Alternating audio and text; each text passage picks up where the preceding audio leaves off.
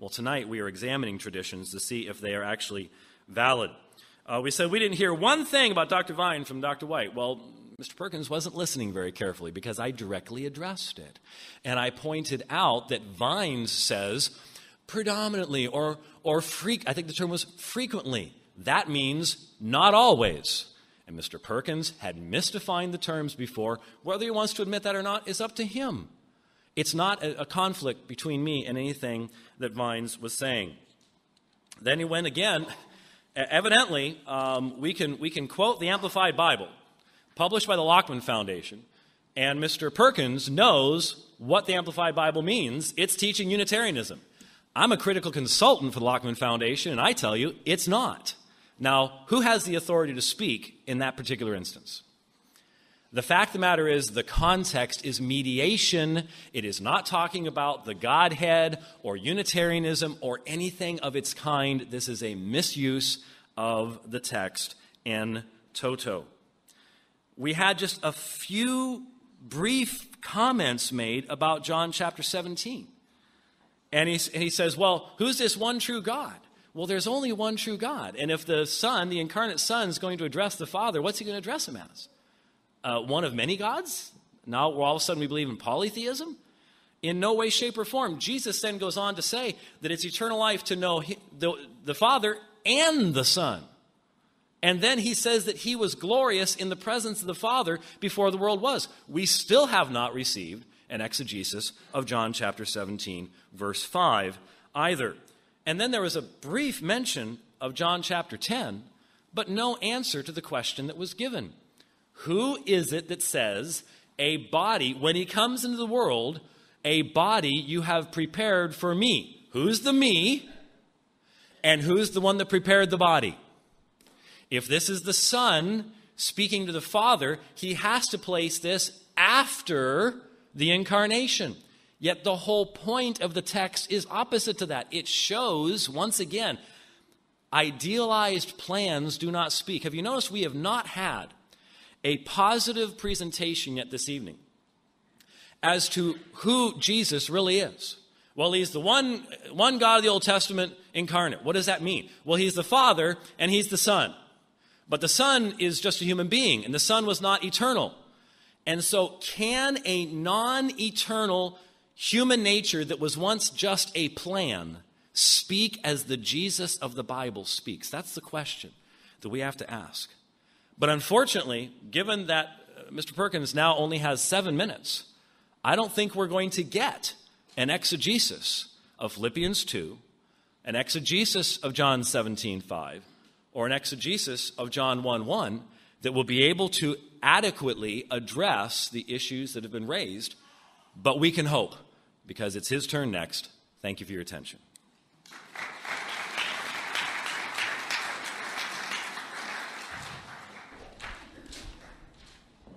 Let's welcome back Mr. Perkins to respond for his last 7 minutes of rebuttals.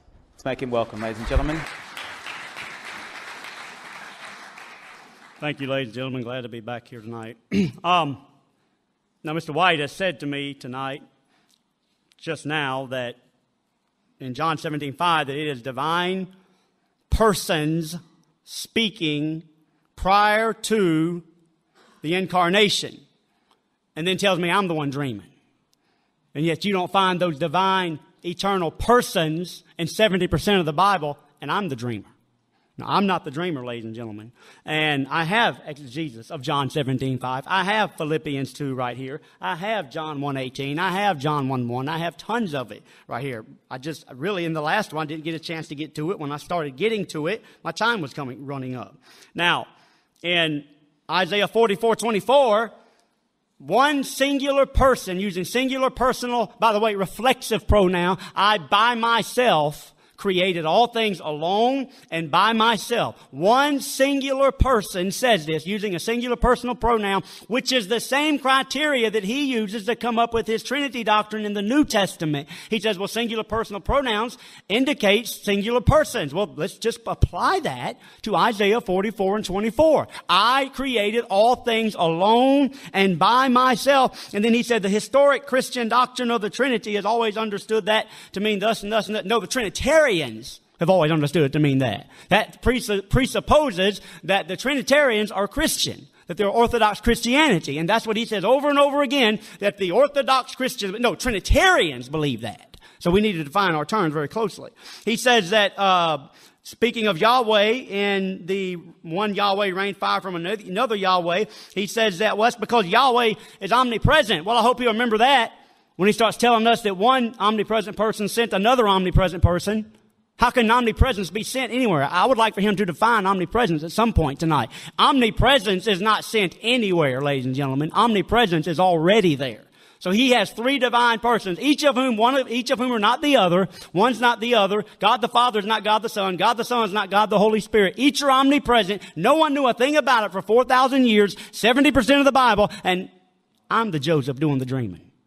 I'm not the dreamer, ladies and gentlemen. Now, he says that the context of Galatians 3:20 is mediation. Of course, wonder of wonders. I'm just abusing it again. I'm just misusing another source. Every time I quote a source, he's abusing it. But yet he can quote 75 lexicons in his books, 75 sources in the same manner that I quote them. I'm quoting them just like he quotes them. I'm quoting the same ones. And I've got Moulton and Milligan sitting right there that he abused.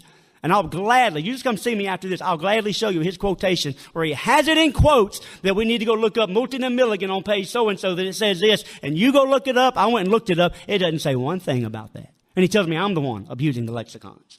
Now, in fact, he tells us that the primary issues is did the Son exist as a divine person prior to the incarnation? So Mr. White is the authoritarian on what is the primary issue and what's not. See, he sets the pattern of what's the primary issue and what's not. We're all supposed to bow down to that. Well, I'll tell you what the primary issue is. The primary issue is there a three-minded God that no one knew existed for 4,000 years? Now, if that's not a primary issue, I don't know what is. In fact, just in case I am accused of misrepresenting him, and Mr. White says there's no way that we can separate and we can flesh out he says there's no way we can separate the being of God. Mr. Soundman, would you play that track for me? Soundbite number 1, please. This is Mr. White's own statement. Two different subjects being addressed. And you might say, well, why would John do that to us? Why would John switch back and forth? Well, it's part of the fact that he's asserting if you do not have the Son, you do not have the Father. There is no way to separate them out. Remember? No way to separate the Father from the Son. Hold on, you're getting ahead of me. No way to separate the Father from the Son, ladies and gentlemen. That's what Mr. White just said. Okay, soundbite number 2, please. Two different subjects being addressed. And you might say, well, why number would 2. John do that to us? Why would John That's the number 1. Well, it's part of the fact that he's asserting if you do not have the Son, you do not have the Father. There is no way to separate them out. Remember? That's the first one. Now play the second one, please. Two different subjects being addressed. And you might say, well, why did John do that to us? Why would John switch back and forth? Well, I'll quote it. Yeah. The fact that he's asserting if you do not have the Son, you do not have the Father. There is no way to separate them out. Remember? I'll quote it.